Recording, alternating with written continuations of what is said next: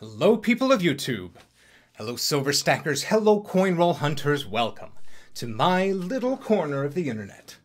This is Michael from Penny Haven, and first off, if you haven't yet, please hit the subscribe button, then give it a like, then come back over here and hit that bell icon so you know when my new videos come out. Oh, also, hit that join button that you see just down below here. If you hit that button, it'll tell you all the benefits of channel membership. And I'll tell you a little secret, there are a few benefits that aren't even listed. So, you can know what you can get if you decide to join up on the Penny Haven channel. Ask some of my current members, they'll let you know. It's a good time.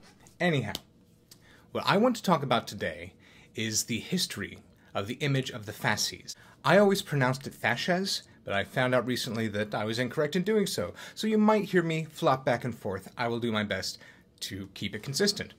Coin lovers, like you and I, will be most familiar with this image from the reverse of the Mercury dime, or the Winged Liberty Head dime, designed by Adolf Weinmann. I did an entire video on this design because it is my favorite dime design. I'll put a link to that video right up there. Check it out if you have not yet.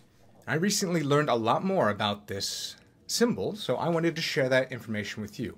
And I just want to say hi to anyone who's come over from the Saturday Night Coin Show. I teased this topic last Saturday, so hopefully a good number of you have come over from there to check this out. Alright. Oh, here's my Mercury dime book. It's getting pretty close. I'm missing the key dates, of course, still, but only 2 on that page. And only 1 on this last page, and that's because this Whitman bookshelf style book has a spot for an error for a 1942 over 1941. So that's just kind of setting me up to lose there. I could have that whole last page filled. Anyhow, we're here to talk about the Fasces. I've written a script from all the stuff that I learned about it recently, so I'm just going to voice over that while showing you images of what I'm talking about. So let's get to it. In ancient times, fasces were a Roman symbol of power and authority, though it may date further back to the Etruscans. It is comprised of a bundle of wooden rods and an axe bound together by leather strap. Fasces represented that a man held imperium, or executive authority.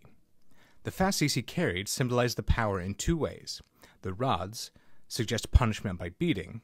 The axe suggests beheading.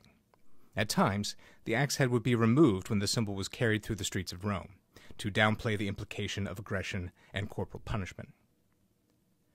But the fasces represent not only strength and authority, but also unity. The U.S. has used the symbol with this meaning in mind in a number of places. Most relevant to this channel would be the reverse of the Winged Liberty or Mercury dime. But the fasces is also featured prominently in many places around the seat of U.S. power, Washington, D.C. While a single birch rod can easily be broken over the knee, put a dozen or more together and secure them with a leather strap, and you find it far more difficult to break. This makes the fasces the perfect symbol to feature in the Lincoln Memorial, an image that evokes strength through unity. At the Lincoln Memorial, you'll see your first set of fasces at the base of the main stairs. This one features the axe head, with an eagle perched upon it. In another blending of history and our relatively new nation, 13 rods make up this fasces, symbolizing the original 13 states. Once you enter the memorial, the many depictions of the fasces do not include the axe head. You can find them in murals, flanking the inscription of Lincoln's inaugural address, and most prominently, under the hands of the great man himself. The fasces is not limited to the Lincoln Memorial. Far from it.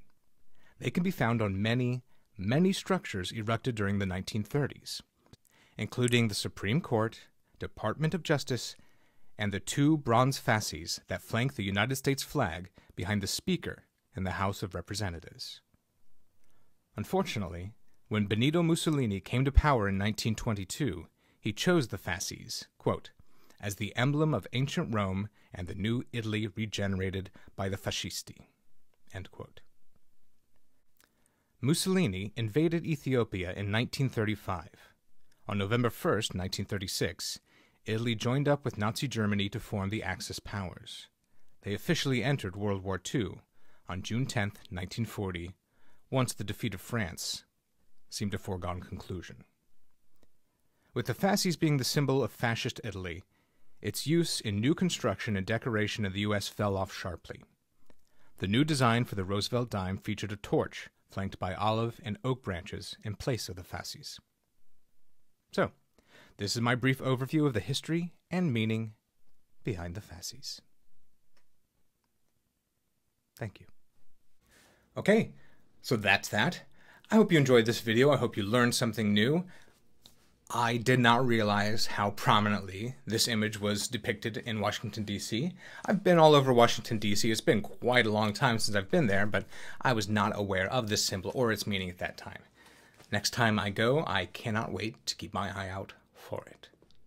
All right, time to get on out of here. Thank you to my channel members. Thank you to my Patreon supporters. This is Michael from Penny Haven. Happy hunting.